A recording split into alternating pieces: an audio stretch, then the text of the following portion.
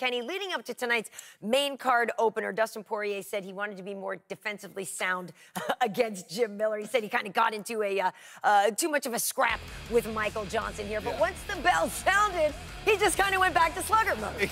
Exactly. Someone turned the switch on Poirier. He went right back to what he did against Johnson, but he was more successful. Miller isn't the same kind of striker that Michael Johnson is, and certainly doesn't have the same kind of speed. And because of that, Poirier kind of lucked out here. But I thought it was a solid performance from him. I thought he kept his hands up a little bit better, moved his head a little bit better as well, and poured it on against Jim Miller. Jim Miller's one of those guys. He's a veteran fighter. He's been around the sport for a very long time, a true warrior. This was a big win for Poirier.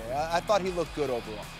I think Poirier definitely landed the harder shots throughout the fight. It wasn't until the third round when Jim Miller started to land those calf kicks that it really slowed down the striking ability of Poirier. But then Poirier smartly, as a veteran move, took the fight to the ground. He knew he wasn't going to be able to push off that calf, took the fight to the ground, rode out that third round, and got the win. Yeah, Kenny, what did you make of his adjustments there with that injury as he fought? I thought it was really impressive. You know, when your leg is limited like that, it's hard to throw any strikes. You can't put your weight on there, and he kept attacking the exact same spot over and over. It took away his balance. It was affecting the way he was putting pressure on that lead leg, and he mixed things up. I thought it was very smart. That shows how experienced and how smart he is to go in and adjust and look for the takedown so he wouldn't have so much pain in that leg. Yeah, I also do like Dustin Poirier as a lightweight, more than a featherweight there. Definitely. You know, he was saying a lot more energy. Yeah, absolutely. Well, quick update from Megan O'Leary. Both Poirier and Jim Miller were beat up and in pain. They were taken to the hospital as a precautionary measure.